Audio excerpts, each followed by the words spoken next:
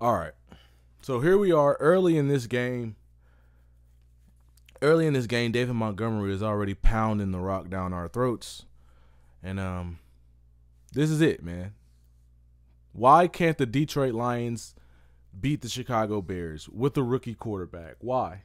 Because these guys simply don't know what they're doing.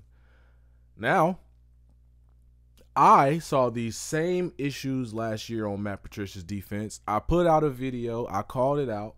Said, Will Harris, these guys, they're blowing coverages. People told me, hey, Matt Patricia's a bad coach then. If they're blowing coverages, that's his fault. Fire Matt Patricia. Okay, well, here we go. All new players except for your safeties. Same safeties that was blowing the coverages for Matt Patricia. They're now blowing the coverages for Aaron Glenn. I said all that to say, not to defend Matt Patricia. I'm glad he's gone. I said all that to say this defense needs talent. The defense needed talent last year, and the defense needed talent the year before that. The reason we were 32nd ranked defense is not because of Matt Patricia. It's not going to be because of Aaron Glenn. It's going to be because this defense is talentless. That's all I was trying to come across with. But here we go in the middle. We got Jalen Reeves-Maybin, and we got Alex Anzalone here. Now, so many things are wrong with this coverage. For one, these two are going to come down, play some bracket. He's going to man up. His man's going to run a crosser. Now, he's going to be confused if he's supposed to go guard the crosser or not, if it's his or not. Just watch him. See, there's the signals, the communication. That's where the play's. I guarantee you that's where the play went wrong at. These guys just don't know what they're doing. So, right, snap the ball, play action fake. He's going to get right behind this guy and run across the middle of the field. Going to be completely wide open because he doesn't know if he has deep thirds or if he's in man. Or my guess is he actually thinks he has help underneath, which he just never gets. But, again, terrible coverage right here. So, look, boom. See how off he is? This guy's he's playing it like he doesn't know what he's supposed to be doing. He chases it, but there's no effort there. Then you get to just take it back a little bit. You take it back a little bit, right? And you just key in on this linebacker here. It's going to be Jalen Reeves-Maybin. He gets his depth, and then he starts to focus on the running back. Okay, understood. Who is this guy guarding, though?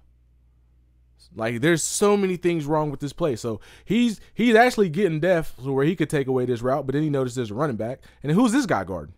Is he a quarterback spy? What the freak is going on with our defense? So there's just mistakes all around the board. And this is why I predicted us to lose the Chicago game.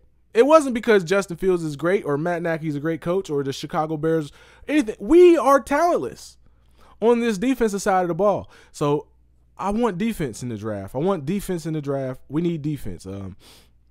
These guys can't do it. They're lost. They don't know what they're doing. You guys want, this is what we got. This is what it is. This is the stake of Detroit Lions football right now. The same mistakes every single week. How long does the coaching staff get a pass? Who cares? Who cares? These guys are talentless whether we got good coaches or not.